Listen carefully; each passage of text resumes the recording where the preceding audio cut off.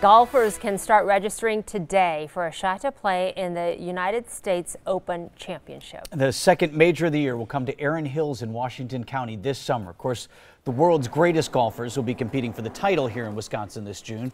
But the Open gets its name because even amateurs can give it a shot.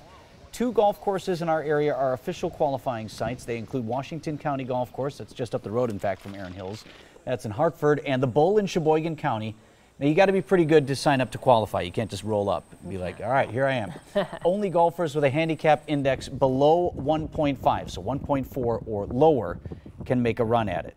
So not even that they can't be in it, to even try to be in it. To even try it and be in it. And if you don't know what that is, you're not good enough. It's 6:16.